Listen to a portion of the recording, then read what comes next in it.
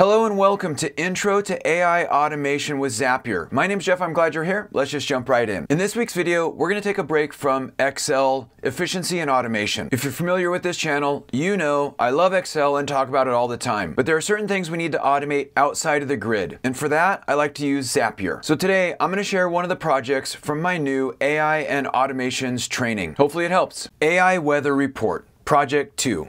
All right, the goal for this project is to automate a daily weather report email, but instead of getting a boring standard forecast, we're gonna use AI to rewrite the weather report in a more interesting, funny, or dramatic way. And while this seems like a fun weather-related task, the real goal here is to get you to use Zapier and get comfortable using its built-in apps. And this is a baby step that'll help us warm up before we integrate Zapier with many external tools like Gmail or Excel, which we'll do in future projects. Summary: we're going to fetch the daily weather report using Zapier's built-in weather app. We're going to modify the weather text that we get back using Zapier's built-in AI tool to make it more engaging and be more like a weather report who is a dynamic weather reporter. And then we're going to send ourselves an email using Zapier's built-in email app. Key takeaways. Basically, this is a hands-on Zapier project where we're only going to use built-in Zapier apps. AI access. So in our first project, we accessed AI from a web user interface. From the web, right? From the websites. And that's how we access AI. But I wanted to introduce this project because there's other ways to access AI tools. In other words, from an API. If you're not familiar with that term, it means Application Programming Interface. So if we just pause for a second, these AI tools are available in a variety of different methods. One is by going to the website. The other is almost like behind the scenes. And it almost feels like one computer is talking directly to the other computer or server behind the scenes. And that's where we're going to be able to get a lot of automation done. It's one thing to go to a website and type a prompt and get a response. It's completely another to have computers go to the AI server, get the information it needs, and then include it in a Zap. So that's exactly why I designed this project. This is going to help us leverage AI-powered automation in a hopefully fun and engaging way. Again, the key isn't to get you the weather report. The key is to get you used to using Zapier and integrating AI with it. And this really lays the foundation for future Zapier projects, which are going to involve other tools, Gmail, Excel, and dozens of others. By the end of this project, you'll have a fun weather email landing in your inbox every day, completely automated and customized by AI. Plus, you'll feel more confident using Zapier's core automation features before we move on to more advanced workflows, or Zaps. Zapier intro. All right, basically what's the purpose of Zapier? Well, what it is it's an online service, and it is basically a central platform that transmits information to and from a variety of online applications. So it helps us to automate workflows by connecting different apps and services. And we can integrate like thousands of apps to streamline work and processes. Now, that's a little abstract, so let's make it more concrete. Here's a screenshot of just a few of the thousands of apps that Zapier can connect to. And the central hub of Zapier connects the apps so that they can work with each other, even when there's no direct integration between two specific apps. So for example, every time a new Google form entry is made, you want to send a copy to Microsoft Excel. Now, Google Forms has a direct integration with Google Sheets, but you want it to go to Excel instead of Google Sheets. And this is where Zapier comes in. When there's no direct integration, you go through Zapier. And really, that's just like the airlines.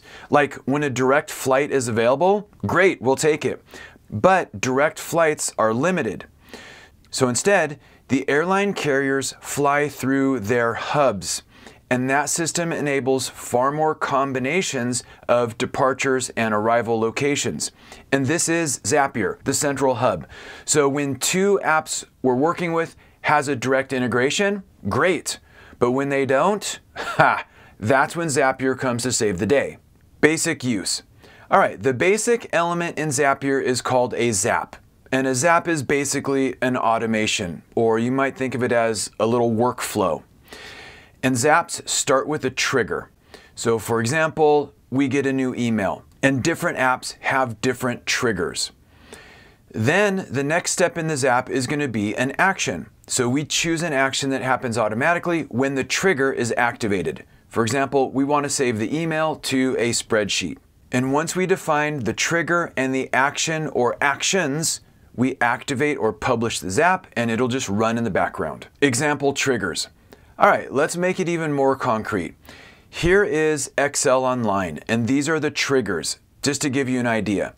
So we can start a Zap when there is a new row that has been entered into a worksheet, when there is a new worksheet created, when a new row in the table is added, or when a row is updated. So you can have Zapier monitor these conditions, and when one of those things happens, it's going to trigger a new Zap. So what are some actions? Well, these are some example actions. Again, we'll use Excel as the example. We can have a Zap add a new row, add a row to a table, update a row, find a row, and you get the idea. So it's through the combination of a trigger and one or more actions that build our Zaps. Now, in addition to connecting thousands of applications, Zapier has also built a bunch of internal apps, which you can think of as utilities. And we can use these in our Zaps as needed. And don't worry, we're going to be covering a variety of these in upcoming projects. I just want to take baby steps. AI Weather Report, Project 2. All right, so we're in Zapier. Let's go ahead and create a Zap. Now, in this case, we want this email to come to us every morning. So let's go to Trigger, and we're going to use the Zapier Schedule Trigger. And this allows us to trigger this Zap based on some type of time schedule. Let's go to Trigger Event, and here we can see we can start this every day at a specific time, every hour, every month, every week, or custom. In this case, we're going to go with every day. Depending on what you're working on, check out the other options. Then we click Continue to get to the Configure tab. Now we can pick the time of day. Let's go with 5:30 a.m. Do we want to trigger it on the weekends, yes or no? I'll go with yes. We click Continue. Now let's go ahead and test this trigger. It basically comes back and it says it worked. Here's the sample record, and these are the fields this trigger returns. Let's go ahead and continue with that record. Okay, now for the action step. Well, let's use the built-in Zapier Weather app. What's our action? Well, in this case, we're just going to get the current weather, but we could also get tomorrow's forecast, so feel free to play around. Here, we're going to go with Get Current Weather. Then we're going to click Continue to get to the Configure tab. Okay, we can see that there's 2 required fields and a couple of optional fields. It looks like it needs the latitude and longitude. I'm not really sure how to get that, so let's use this little tooltip here. The latitude of the location you want to check. If you don't know the latitude, look it up here. Oh, very helpful. Let me go ahead and click this here link. Okay, let's get it from somewhere. How about, well, let's make it interesting. Juneau, Alaska. And click Find.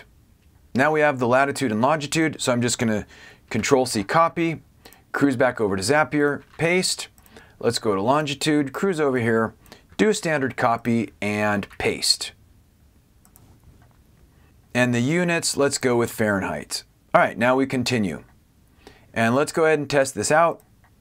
Okay, these are the fields that trigger returns. Now we need to spice this up with AI. So I'm going to click Add a Step, and I'm going to pick AI by Zapier.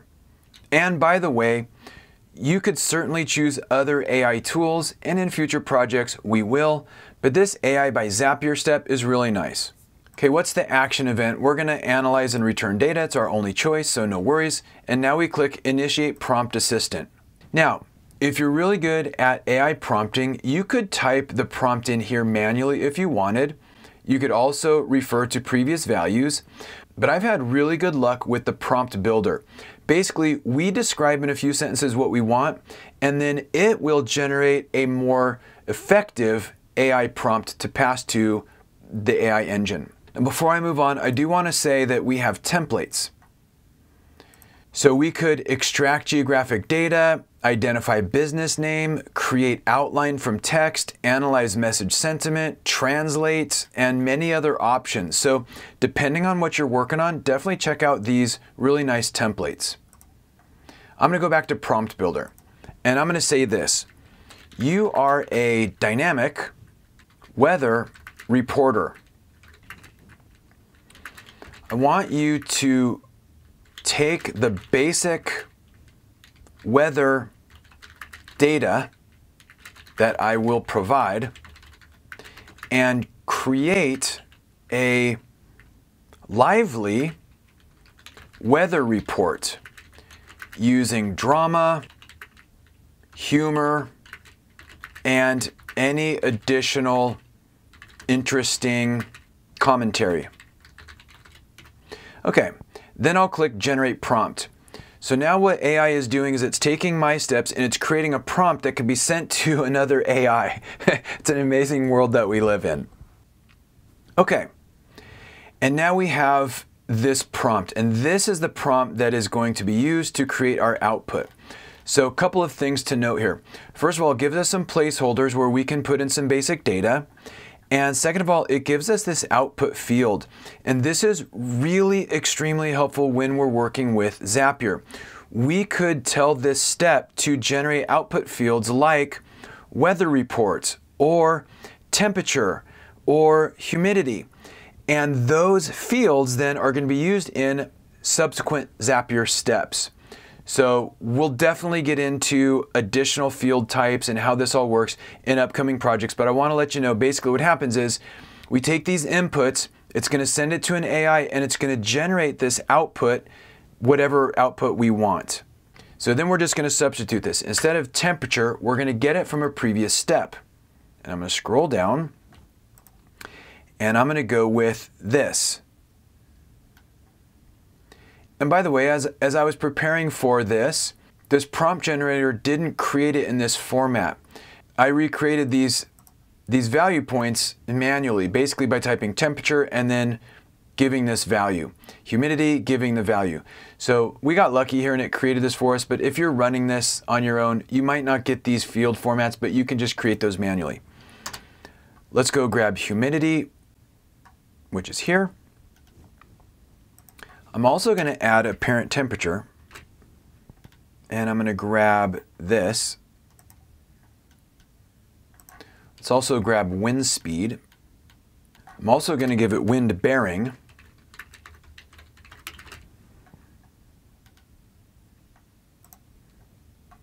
And just some general conditions, which is this summary. Okay. Now let's continue. And let's test it. Okay, and here's the result of the test. Good day, weather warriors. Grab your umbrellas and prepare for a splashy showdown as our forecast reveals a cool 40 degrees, perfect for a cozy cup of cocoa or perhaps a light jog if you're feeling brave. And here we basically have this. So this is AI creating a weather report from the raw data that we provide.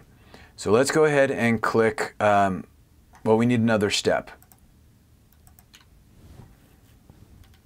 So our next step is to send this to us. So we're going to use Email by Zapier. We are going to send an outbound email. Click Continue to get to the Configure step. Send it to, don't send it to me, send it to yourself. And we're going to say today's weather report. And then we are going to grab the field. And as you can see, we could pick fields from any of these or from multiple of these. In other words, we can pick multiple fields to include here. The one we want though is from this AI step, and it is the weather report field. So you remember we set up that field output. So this is the output fields that come from the AI step. And there could be one, or we could set up more. We select it. Close this. I'm not going to do an attachment. From name is going to be Zapier weather. And by the way, I've learned that I usually like to document the source Zap, because you get this email and you're like, wait a second, what Zap is like sending this? So I'm gonna call this AI weather report. And while I'm thinking about it, I should rename this Zap. So let's go to rename. I'm gonna call this AI weather report, enter.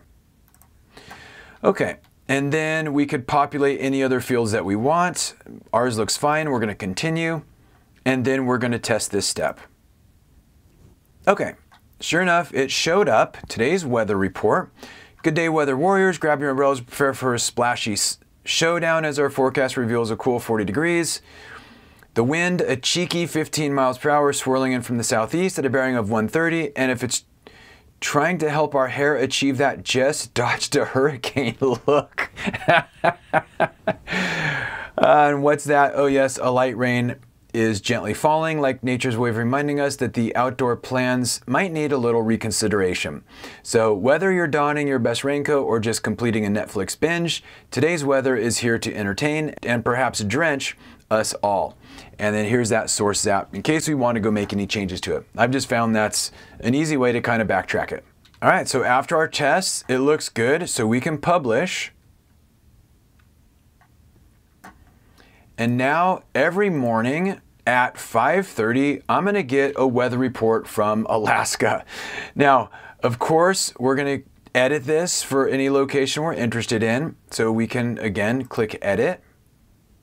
That's gonna put us into edit mode. And then we can populate different latitude and longitude values as desired. All right, so that's our Zapier AI Weather Report project. It's helping us set the foundation of Zapier, getting you comfortable with it, because we're gonna rely on this tool a lot in future projects. Thanks so much, have a great day. This video is a production of Excel University.